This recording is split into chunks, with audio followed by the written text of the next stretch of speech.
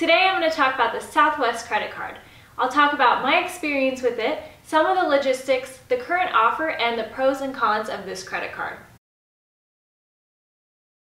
I've had the Southwest credit card for about a year now, and I'm super happy with it.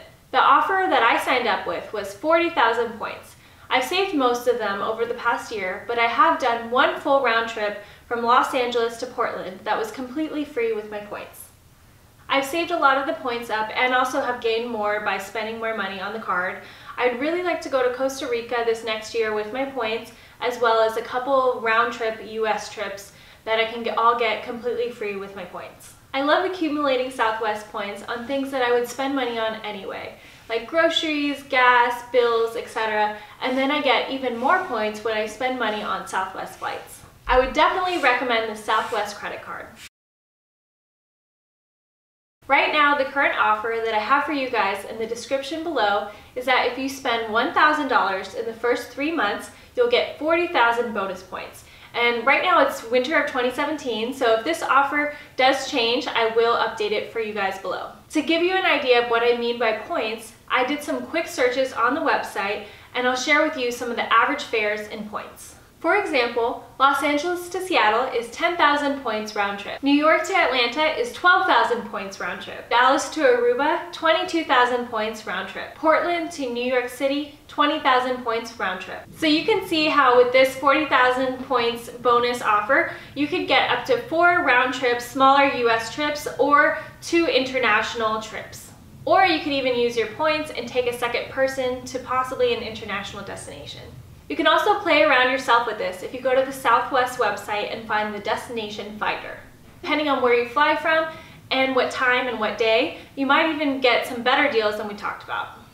I would say the promotion offer is the best reason for you to sign up for the card because it means multiple free trips for you. Some of the other benefits of the Southwest credit card include 2 points per dollar spent on Southwest Airlines and hotel and car rental partners, and 1 point per $1 spent on all other purchases. There are no foreign transaction fees. This is something that I really liked when I visited Italy recently this year because I was able to use my card and there weren't any hidden fees.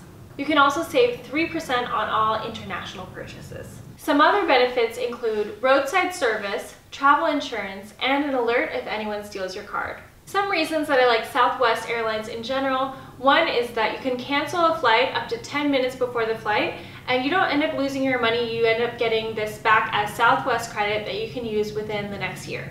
So what I do is when I see good fares, I buy them right away, and then if my schedule changes, I just cancel them and then use that as credit later. One of my favorite things about Southwest is that there's no bag fees, so you can check up to 2 bags for free, which really helps you save money on these cheap flights.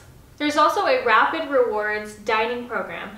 I haven't done it yet, but I want to look into it. You get points for dining at certain restaurants and also certain hotel and car rentals. Another benefit is there are special VIP events in certain destinations that you can go to as a Southwest credit card holder. Some other logistics about the Southwest card. Every year it costs $99 on an annual fee, but you end up getting this money back because every year on your anniversary you get 6,000 Southwest points. So basically you're just paying for this back yourself. Also, your points will never expire and there are no blackout dates. Southwest flies to several US destinations, and they're even adding Hawaii in 2018. They also fly to several international destinations including all over Mexico, Aruba, Belize, Costa Rica, Cuba, Puerto Rico, and Jamaica. Some of the cons include it takes a while to accumulate points on regular purchases other than Southwest Airlines, but this would be similar for many of the credit cards, and there aren't as many international destinations as there are on other airlines.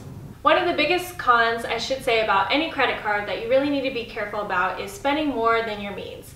And this kind of goes back to basic finances, but you really should be careful about spending more money than you have. Some final thoughts. Definitely use your good financial sense and judgment, but I would recommend the Southwest credit card to you. Check out that link below and let me know if you have any questions about all this. I'm happy to help you guys and will reply to every single comment. I hope you enjoyed this video. Please give it a thumbs up if you did and subscribe for more travel videos. I'll see you soon!